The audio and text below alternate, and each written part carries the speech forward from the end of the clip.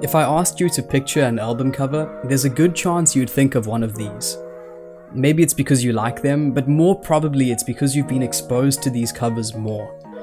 For me personally, I saw these album covers long before I ever heard the music behind them. In the case of Pink Floyd, I went out looking for the music, specifically because I thought the cover was cool. I'm not alone here. Memorable album art can lure a listener in. Crucially, it can mean the difference between a sale or the album being overlooked.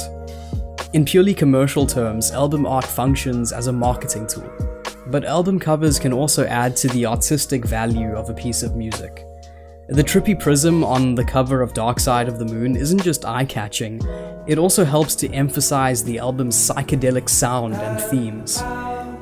That's why in this video I want to take a look at an artist who's created one of the most distinctive visual identities in the history of popular music, and whose imagery I think adds to the impact of that music. Stanley Donwood, the cover artist for Radiohead.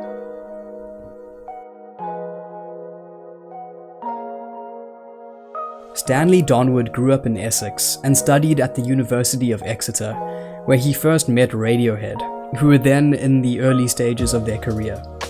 As Tom York, the frontman of the band, explains, "I met Donwood first day at art college and he had a better hat and suit on than me.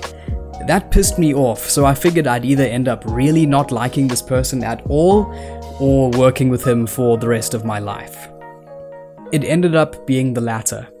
Donwood has created the artwork for all of Radiohead's releases since 1995, starting with their breakthrough album, The Bends. Unlike most cover artists, Donwood is usually present in the studio with the band while they work, so that he can attempt to capture visually what the band was trying to achieve sonically. I try to distill a sense of what the music conveys into the texture of the artwork. I try to see what the music looks like. And also, Donwood says, simply put, it's because I rely on Tom's ability to fuck up whatever it is that I'm painting. Donwood's artwork has evolved alongside the band's music as their success grew and their sound became increasingly dark and experimental.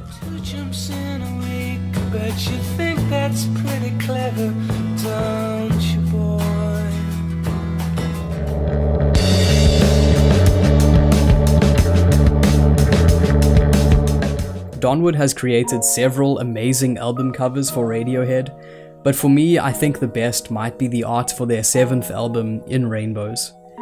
After Radiohead's experimental Kid A and their politically charged Hail to the Thief, In Rainbows represented a return to a more accessible sound for the band. The music is more organic and the lyrics are more personal than those of their previous efforts. The cover art reflects this. In contrast to the jagged designs of Kid A or the bleakness of OK Computer, the cover for In Rainbows is vivid and naturalistic. To achieve this effect, Donwood created the image with syringes filled with molten wax. Part of what makes this cover so effective is that it represents an evolution in the band's sound without losing the band's essence. It still feels like a Radiohead album. It might be bright and colorful, but it still has that familiar Radiohead undercurrent of anxiety to it. There's something menacing and alien about those liquid colors.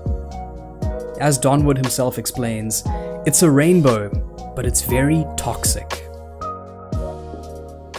But I think the cover does more than just represent the album's sound and the band's style. It's also connected to the album's form as well. In Rainbows was a major departure from the norms of album releases. It was given a surprise release with almost no promotion. More significantly, Radiohead made the album available for download on their website, where fans could set any price for it, even nothing at all.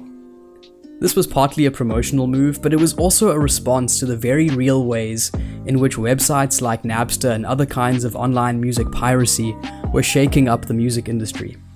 In Rainbows sidestepped all these illegal downloads and paved the way for the music streaming model that dominates the business today. Some fans have interpreted the cover's repetition of the title and the band's name as a reference to the infinite range of prices fans could set as the download price. but I think it's more of a self-aware comment on the album's function as a product. It reminds me of the pop art movement, which also used the repetition of images to question the boundary between art and product in modern consumer culture. More than that, this album cover is an early example of glitch art. Glitch art is a movement that uses elements like distortion, repetition, and vivid RGB colors to comment on what the glitch artists see as our increasing reliance on technology.